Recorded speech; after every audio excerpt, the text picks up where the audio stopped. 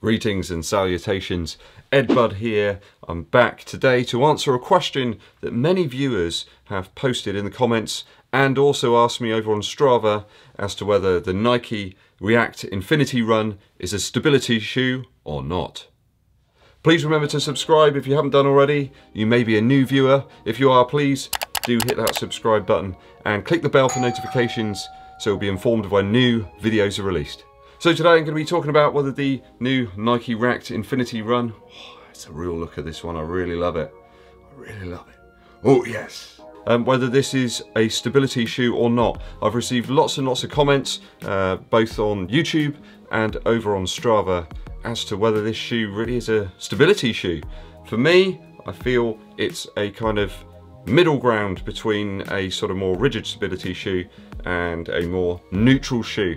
But I'm going to go into that and also provide a little comparison against a recent shoe that I've tested out from Asics, the Glideride. So is this an out and out stability shoe? Is it for those who need assistance in terms of correction, in terms of their running gait or their foot strike? I would suggest, whoa, hold on there, stop. I don't think that that is the main aim of this shoe. I'm no professional, I have to state, but I think people get overtly obsessed by running gait and foot strike, etc. I'm a non-elite athlete. I want to make that very, very clear now. Okay, guys, I'm the guy who just likes running. I enjoy it. I enjoy enjoying other people's running as well. I really like to get out there, cheer people on, to show appreciation for other people's efforts. I'm not looking to win medals. I'm not looking to win races. I just enjoy running, and I enjoy shoes as well, but you already knew that.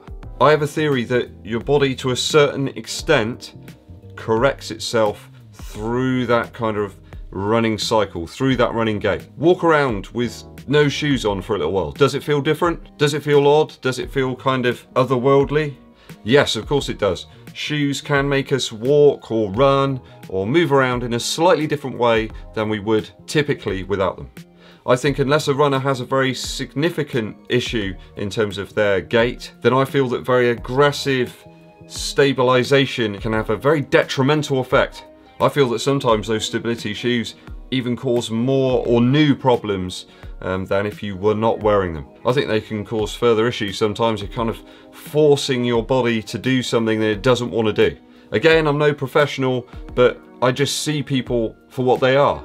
We're all different, we're all created differently, we're all individuals. So in my initial review of the Nike React Infinity Run, I did mention that the forefoot has quite a considerable surface area here. And in fact, in the rear of the shoe here, it's almost like an hourglass throughout the midfoot and outsole. A couple of people have asked actually, is it quite narrow in the arch area of the foot? A little bit. I wouldn't say it's as extreme as something like the Vaporfly 4%, you know, that is quite narrow. If we compare the two actually, yeah, this one's much more narrow in the arch area of the foot. But feeling on foot is actually quite similar. It's certainly not a racing shoe. I think the weight will put some people off from purchasing this one. If you're looking for a shoe that can do lots and lots of things, perhaps a very versatile shoe, probably isn't going to be the one you go for. I think the very clear comparison here is between this and the Glideride, although the React Infinity Run doesn't feel quite as constrictive around the forefoot. It's not as constrictive or containing in the ankle and rear of the shoe. I've never really thought of the React series from Nike as a stability series of shoes. I opted for the Pegasus 35 last year rather than the Epic React. I kind of missed that shoe. It kind of went under my radar a little bit.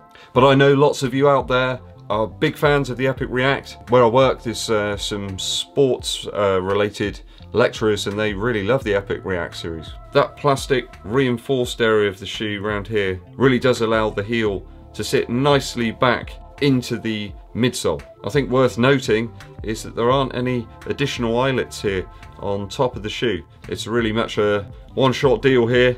You need to be able to get a decent level of lockdown utilizing what's there. I think that rather than an out-and-out stability shoe, that Nike are trying to create a maximally cushioned shoe in this effort, and thus one which has much greater mass appeal. In the same way that they adapted the Vaporfly 4% Flyknit into the Vaporfly Next percent with a new upper, wider landing zone in the midfoot and forefoot, and making it more accommodating on foot, I feel that this is an attempt to create a shoe that's for a much wider audience. A wider range of runners will probably be interested in the Infinity Run. I think recovery is something that we've all got to be very interested in as runners. It's quite an addictive sport, you know, you want to keep getting out there, you want to get out there the next day. You can feel a little bit under pressure sometimes, you know, people are saying, oh yeah, have you been out? Oh, I haven't been out for 2 days. I think we have to listen to our bodies. I think this shoe could help us to do that. It does have some fantastic cushioning and it's going to help people's bodies recover on those slower miles. It's kind of why I've been a big fan of the Pegasus Turbo actually. I find that a great shoe because of its versatility and its cushioning.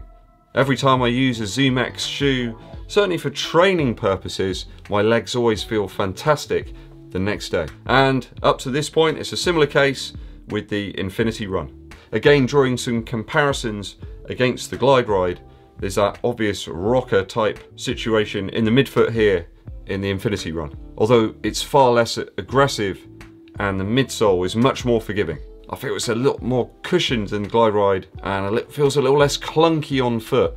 It just kind of seems to be more of a kind of gummy, responsive feeling, whereas there's a bit more kind of snap and push from the Glideride. Certainly the heel lock achieved from the lacing system here over the forefoot in the Glideride is considerable, but it has to be due to the more rigid nature of that midsole foam.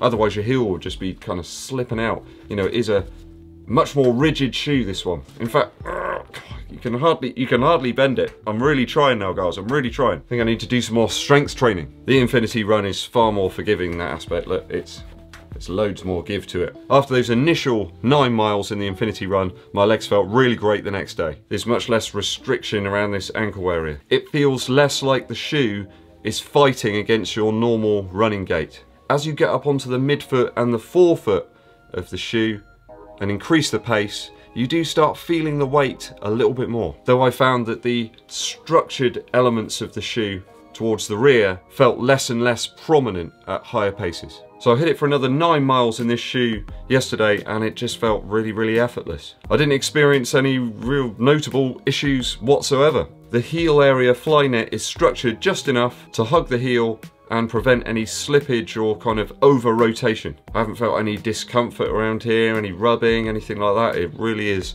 buttery smooth. In comparison to the React Field Zoomfly 3, the heel area here is far, far more stable. In the Zoomfly 3, you kind of sink back into that. Now I know that that's aimed as being a racing shoe, it's got the carbon fiber plate and so on, but lots of other runners are wearing that shoe who are midfoot or even heel striking. I mean, it's very much a shoe where a forefoot or a midfoot strike is what it's aimed at. I know that, okay, I know that, guys. Here, that React midsole and the more rigid heel counter will give a helping hand to the runner as perhaps they begin to fatigue. That slight curve at the back of the shoe here does promote that kind of rocker action if you are a heel striker, and that certainly became apparent to me perhaps a little towards the end of my run. I could start to feel that rocker action just a little bit towards the end. So, is this a stability shoe? I would suggest yes, it is. Is it so prominent to change your running gait or your foot strike? I would suggest no. If you're a fan of very maximally cushioned shoes, or perhaps you're returning to training after a particularly tough marathon or an ultra run, this shoe could be fantastic for you. If you're somebody who's racking up miles, you're perhaps doing a marathon, shout out to Natalie, one of our running club members, and also Graham. I know that they're undertaking the London Marathon next year.